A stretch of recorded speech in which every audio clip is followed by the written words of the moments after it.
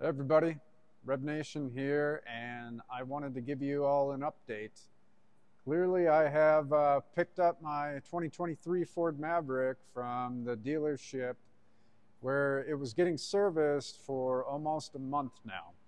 So what they ended up doing, they fully replaced the windshield, but that's not the full story. So stick around and I'll fill you in. Thanks. Right, to give everybody a quick update on what happened is I ended up having like this crazy rattling noise that ended up coming from the windshield, and they attempted to reseal the windshield and that was unsuccessful, and then they kind of let things wait around for a week or two, and were just sort of giving me excuses, and then they said they were done. So I went and picked it up, and I was driving out of the service bay into the parking lot, and it was making the same like really obnoxious loud noise, but now on the other side. And what ended up happening is they had to contract somebody else to come out and actually replace the windshield. And they were saying that there was factory defects on the metal that didn't align with the original like epoxy that they used and the windshield that they used. So it was a pretty serious problem. And ultimately they found a gentleman, ordered a windshield through him. This is not the Ford factory windshield. It is an aftermarket one. I don't know what the brand is or whatnot, but I'll tell you, it works really great.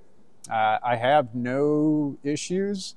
The wind noise isn't bad. It's sealed. The person that they hired is just some local contractor guy. I don't know his name or info or anything, but he did a great job, and I'm very fortunate that they sought him out and allowed him to replace this with something that is probably better than what's being rolled out of the Mexico plant with the Ford Maverick. So the alarming part was that the metal alignment and something with the factory windshield not lining up. So in my brain, that is a recallable situation, because now you're talking about air gaps, water vapor gaps, safety issues, all sorts of potential problems.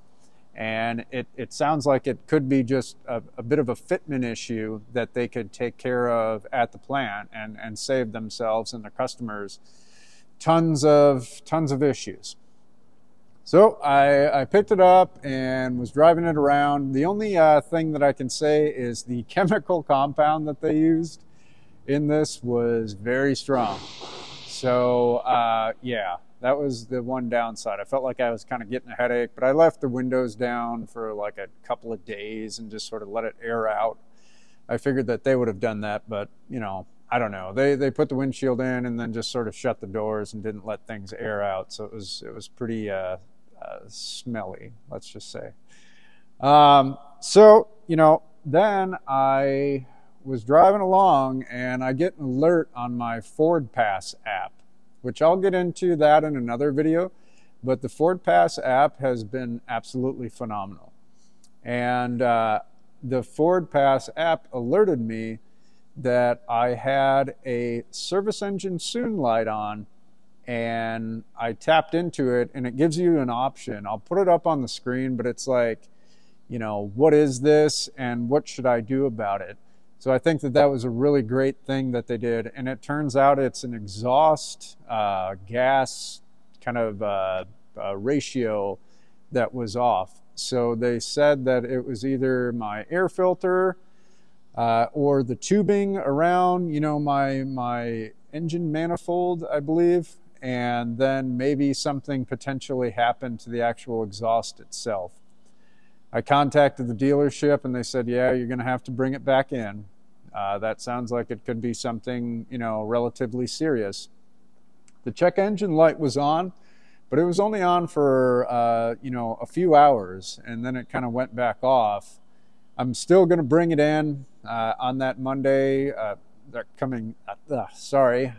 this next Monday, I'm going to bring it in, and hopefully they'll get it taken care of for me right away, and I can actually start making some videos enjoying my new Ford Maverick, which I've been wanting to do for some time now, since I picked it up January 6th, and I've only got, just over 800 miles on it. I've barely gotten to drive this thing, and most of that was a single road trip.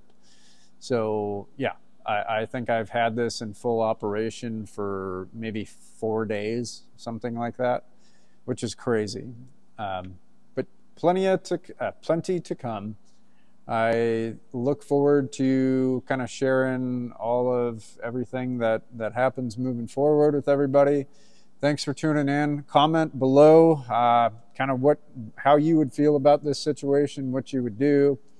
Am I frustrated that I have to bring it back to the dealership? Sure. But, I'd rather have them take care of something than me just ignore it, and then it's a small problem that turns big. So, oh well, such is life. Look forward to hearing what you all think, and thanks for watching. Stay tuned, and we'll see you soon.